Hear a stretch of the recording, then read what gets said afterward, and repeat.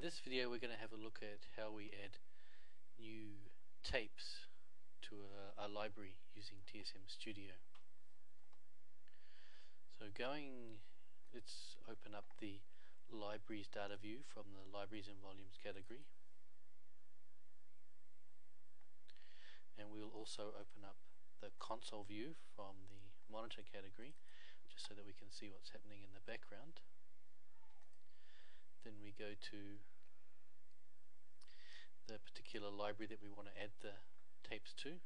We go to commands, we go to select the label command,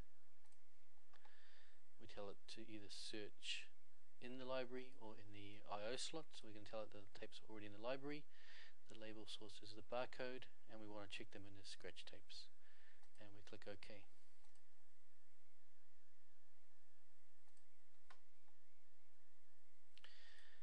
If we have a look here, they're being added.